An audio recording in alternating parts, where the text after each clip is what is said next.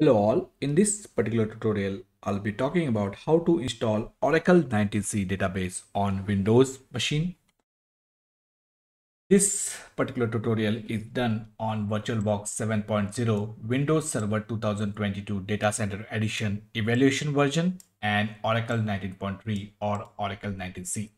Now, VirtualBox 7.0, if you are doing it on your local machine like laptop or your personal computer, then you don't need to use VirtualBox. I'm doing it in a virtual machine and hence I'm using VirtualBox. VirtualBox is a free software from Oracle.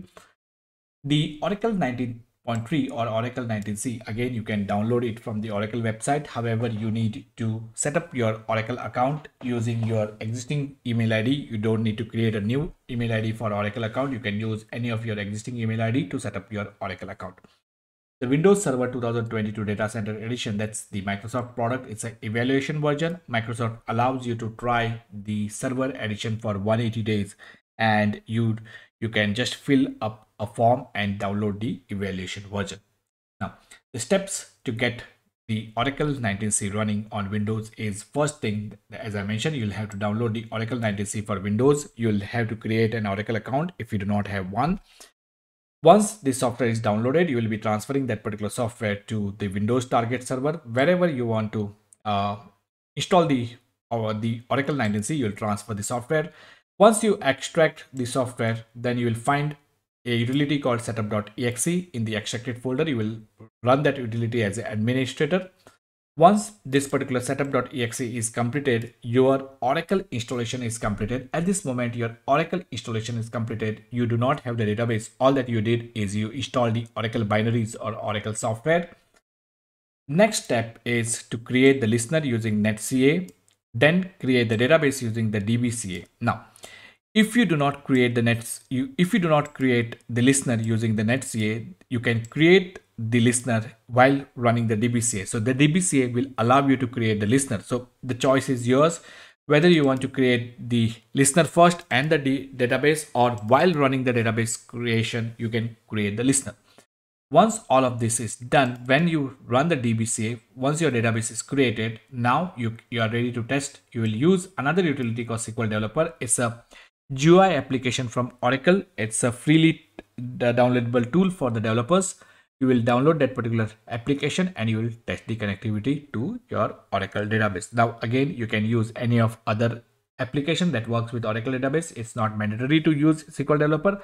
However, I'm using the SQL Developer. Now, the netca, what is netca? I just wanted to mention netca is Oracle Net Configuration Assistant. The way it works is NET, this NET CA. That's how the netca, and the DBCA is for the database creation configuration assistant. That's D of here, B from here, C and E, A, database configuration assistant. The netca allows us to create listener and does the network configuration. DBCA allows us to create database, drop database, and allows us to modify the settings for the existing database. So, however, we are going to use netca to create listener, DBCA to create database. We are not going to see the other functionalities. Now, let's get on with our tutorial. First thing that you need to do is download the Oracle 19c for Windows. So open your favorite browser, search for download Oracle 19c for Windows. You'll get this particular link. Click on this. You might, if you have not already signed in, you have to sign in. If you have signed in, then you can click on this download button. You will say, I reviewed and accept the Oracle license. That's done and the download started. Now, once that particular software is downloaded, we need another software, the SQL Developer. So what we can say is we can say download SQL Developer. So let's open another tab and look for download SQL Developer. Click on it. Choose the JDK 11. If you have already the Java Development Kit installed, you can go for this particular software. However, if you do not have JDK installed, then choose this particular software. Again, click on this, accept the license and download the software. So that's the download is right now running. Once the software is downloaded, the next step, as I mentioned, is transfer the software and extract it on the Windows target server. So let's wait for the download to complete. So the downloads is completed. I do not need this Firefox anymore now. So let's close it and let's go to the, I've already transferred the software to this particular machine. So let's go to D drive and you can see I have already transferred that particular software. So let's extract that particular software. I'm right now extracting the software. So I'll give it a minute for the extract to finish. Where is my desktop? Yeah. Software is completely extracted. Now what I'm going to do is I can delete this, or if you want to keep it, you can keep it. I'm going to rename this to Oracle 19C Home. Now this becomes the Oracle Home. This directory becomes the Oracle Home. So you make sure that you place it in the correct drive and with the correct name, because this, it can be changed, but it's complicated to change. So let's get things correct at this first place. So this becomes the Oracle Home. Under this is the extracted file. Under this you will find a setup. We'll run this particular setup as the administrator, and this will launch this particular setup. Using this particular setup, we can do two things. We can either install the software and create the database. So this is the first option, create and it's install and create the database, or we can just do the setup the software only. If we choose this particular option, then we have to specify multiple options. We have to give multiple inputs. So we will just set up the software, and once the software is installed, we can use the another utilities to create the database. So we will, in this particular, now we'll just set up the software and we will create the database later. So that, or if you want, you can choose this. There is no harm in choosing this. Both options are perfectly fine. So click on next. Single instance, yes, we are okay with single instance. Enterprise edition, based on what kind of license you have, enterprise edition or SE2, choose the license, click on next. You can use the virtual account, you can use the existing Windows user, you can create a new Windows user, or you can use the Windows built-in account. I'll stick with use virtual account. Click on next. The Oracle base, so it has suggested that the Oracle base will be DApp SQL. Say again, it's, you can change this. It's not mandatory to go with Oracle recommendation. Whatever you want to set your Oracle base. So DApp Oracle base, that's what I'm setting. And now it's going to do the prerequisite checks. And if all of the prerequisite checks are met, then we are finally ready to install. If you want to save the response file for next time to run it in the silent mode, you can save it and click on the install. And the Oracle software has started installing right now. The Oracle software installation will not take much time. It's going to take few seconds. However, I'll pause and come back once the software is installed. The software, as you can see, the registration of Oracle database was successful. So the software is completely installed. So we are good with the installation. So that's done. We can successfully close this. At this moment, the software is installed. You do not have any database. Remember that. Only thing that you have done is this software has installed. Now, as I mentioned in the document, there are two ways now. One, we can create the listener. Again, it is not mandatory to create the listener. The DBCA will allow us to create the listener. We can use the NetCA utility to create the listener. We can use the DBCA to create the database. However, there are other ways of doing that. So if we launch the start menu, you can see that we have got something called Net Configuration Assistant. You can click on that and it will launch the NetCA, Oracle Net Configuration Assistant. It will launch. What you can also do is you can actually launch the Windows command prompt. So let me launch the Windows command prompt and type in NetCA. So let me clear the screen.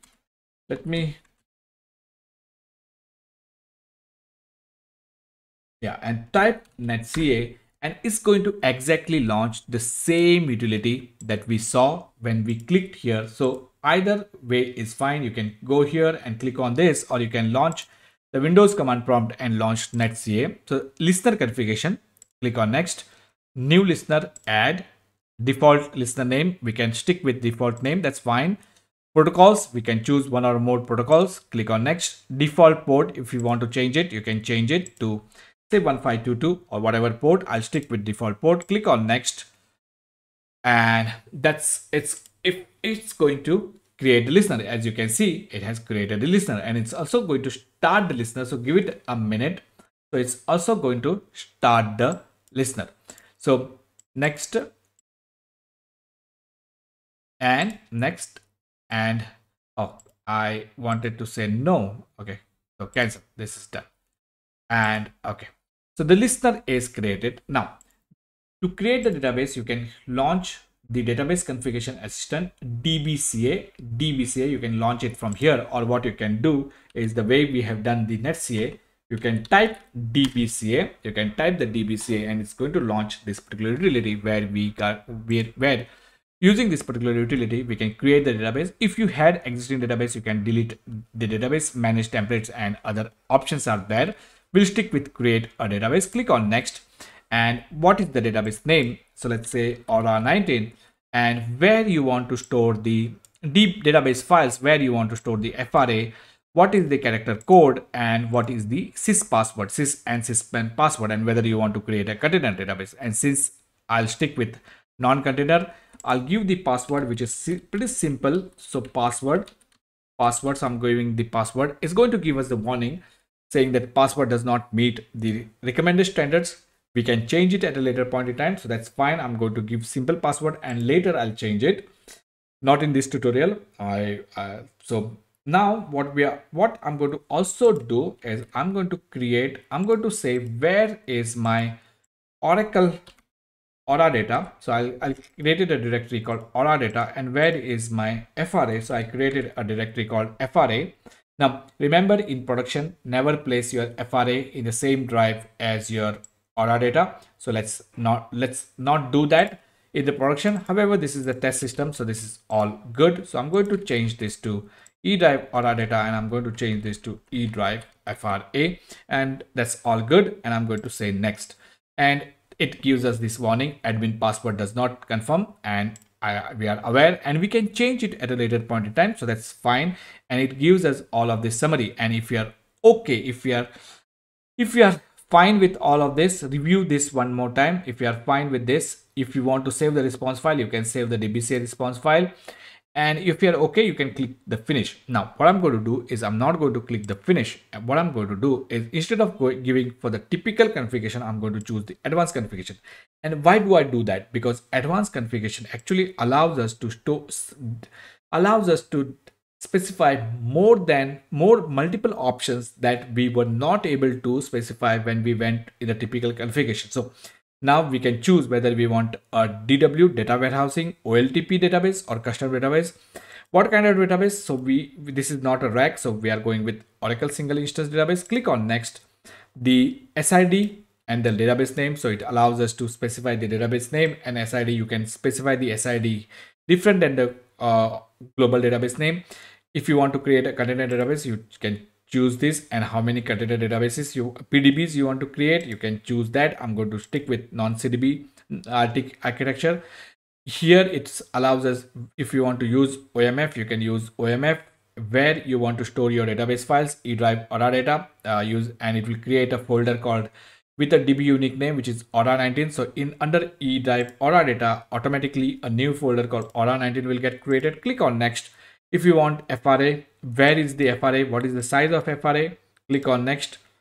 Listener, and the listener that we created, the 1521 listener that we created using the netCA, it has already selected that particular listener. Again, it is not mandatory to create a listener. The DBCA will allow you to create a listener. You can give any name here.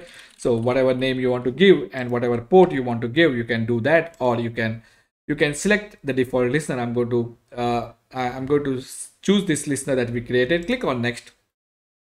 If you want to configure the vault, if you want to configure the label security, if you can do that. Click on next. I'm not going to do that. SGA and PGA, so you can specify the SGA, such as let's say 2048 and let's say 1024, which is basically, and you can change the unit here. So I'll say 2 GB and I'll say 1 GB of PGA. Sizing, how many processes, character sets, you can change the character sets. connection mode, dedicated or shared server, sample schemas if you want to add sample schemas. Click on next, all good.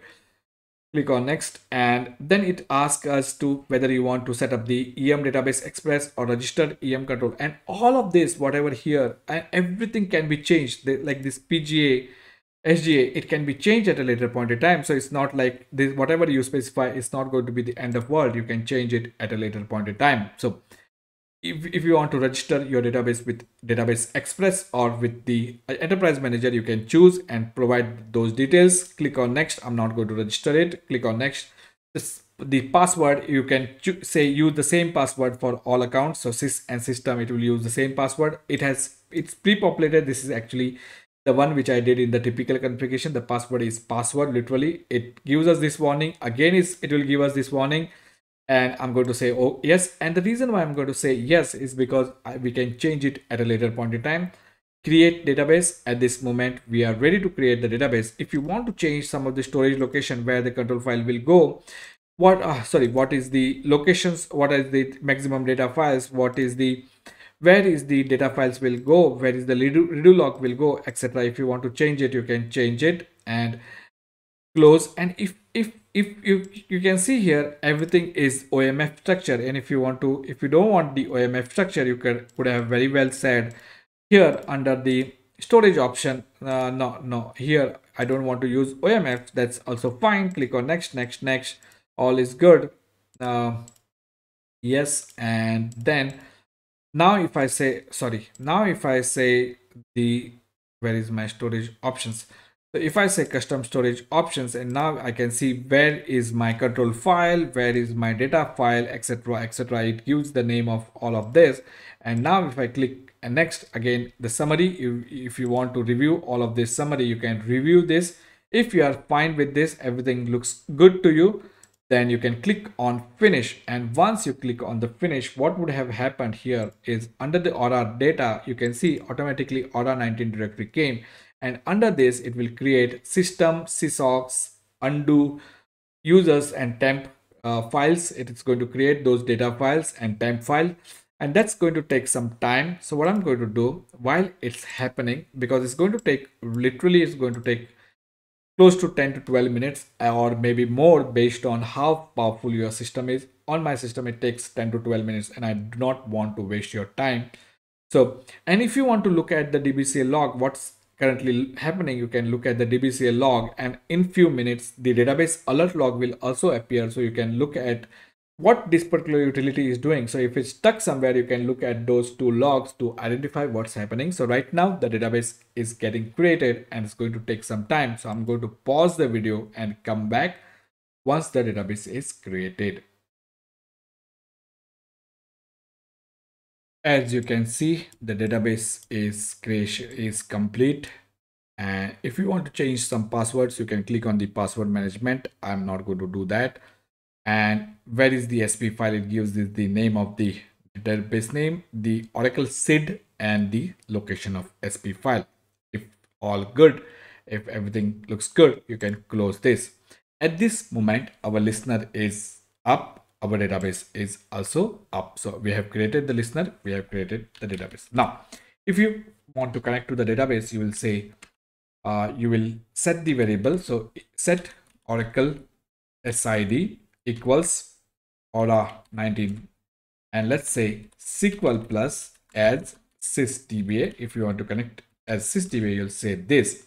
And let's verify. Select name, which should be Aura 19, comma, open mode, which should be read write from $database. And if everything is good, then we can see that the database that we created is Aura 19 and it's in the read write mode. So all good. Now what we are going to do is we are going to do the remote connectivity test using the SQL developer. So I'm going to launch. I've already extracted the software. It comes in the zip. I've already extracted the software. It's called SQL developer. So I'm going to launch that particular software. Let's wait for it to open. It's a heavy software, so it might take some time.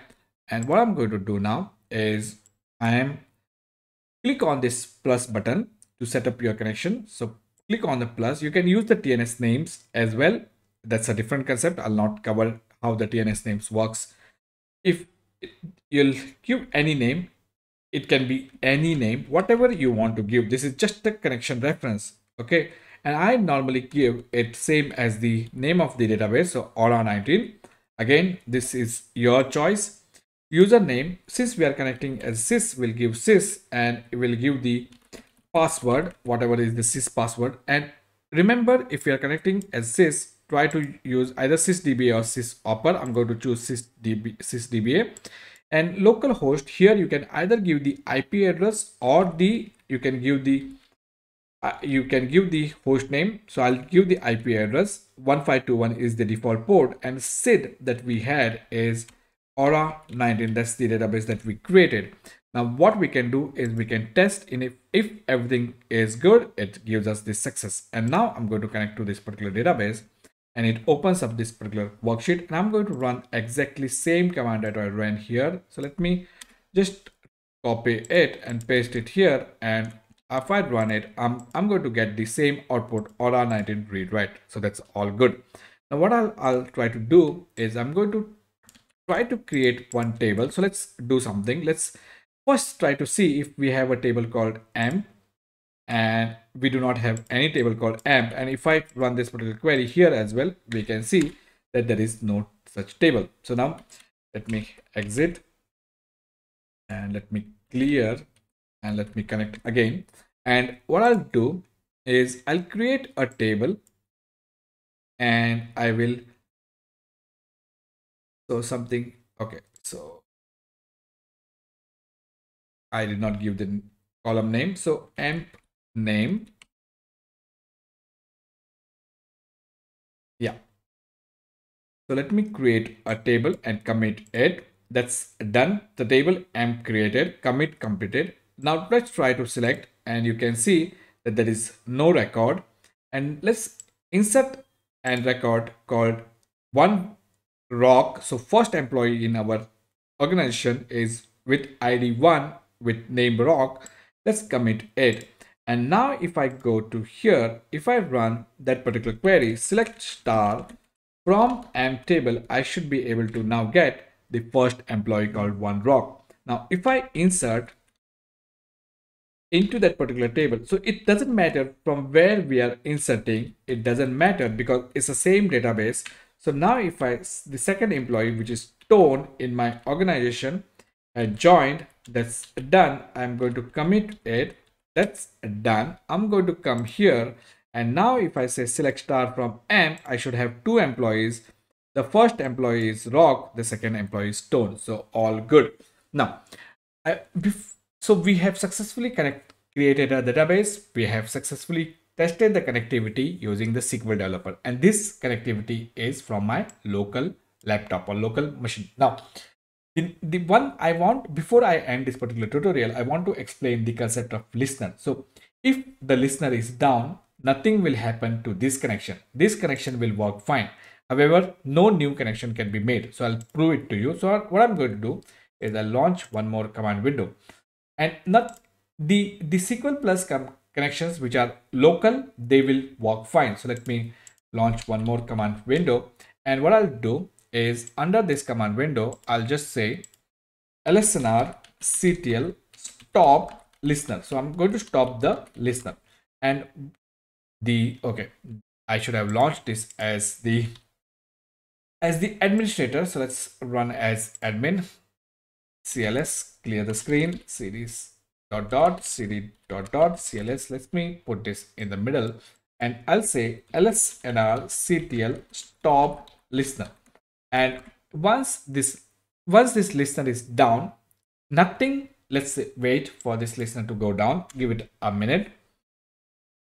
The command completed successfully. So now the listener is down. Now if I try to select from this particular table, I can very well select. That's all good. If I want to insert a new record, so let's say 3, and this time is earth. Let's say earth had joined. So I'm going to insert one more record, and if I now commit, and if I say select, then I should be able to see the third record. So nothing happens to my existing connection. Now, if I stop, if I disconnect, and if I now connect to this, my connection will not work. I won't be able to connect to my database. You can see the network adapter could not establish the connection. And the reason for that is the listener is stopped. If the listener is stopped, no new connection, remote connections can be made to the database. The local connection will still work. So if I say SQL plus as sysdba, I'm still connected. So you can see I can still connect and I can retrieve the record. So select star from and, so that works fine. So you can see my local connections are still working. However, my remote connections are no longer working, and you saw that my remote connections are no longer working.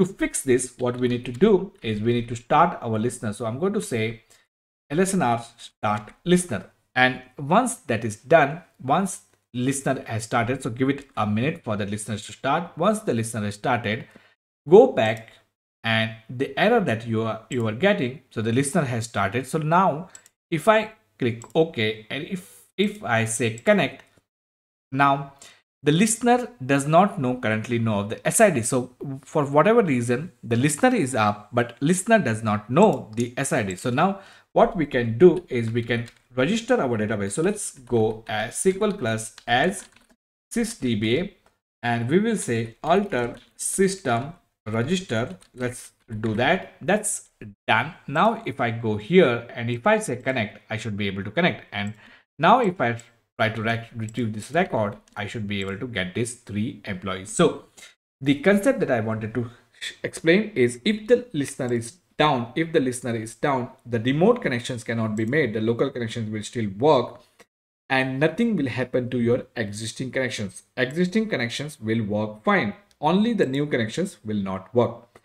I hope you found this particular tutorial useful. In this particular tutorial, we saw how to install the Oracle 19c database on Windows.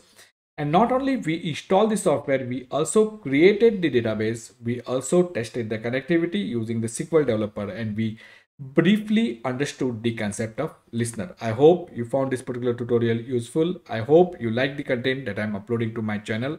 If you do like the content that I'm uploading to my channel, do subscribe to my channel, and thank you for watching, and see you in next tutorial. Bye bye.